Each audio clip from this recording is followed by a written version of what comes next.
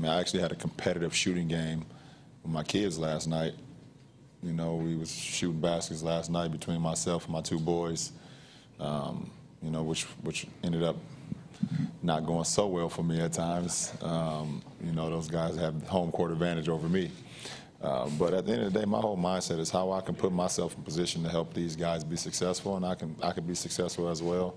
I don't really get caught up in what everybody else talk about. I think you should know me by now. Let's see what you're trying to do, though. Jason up front.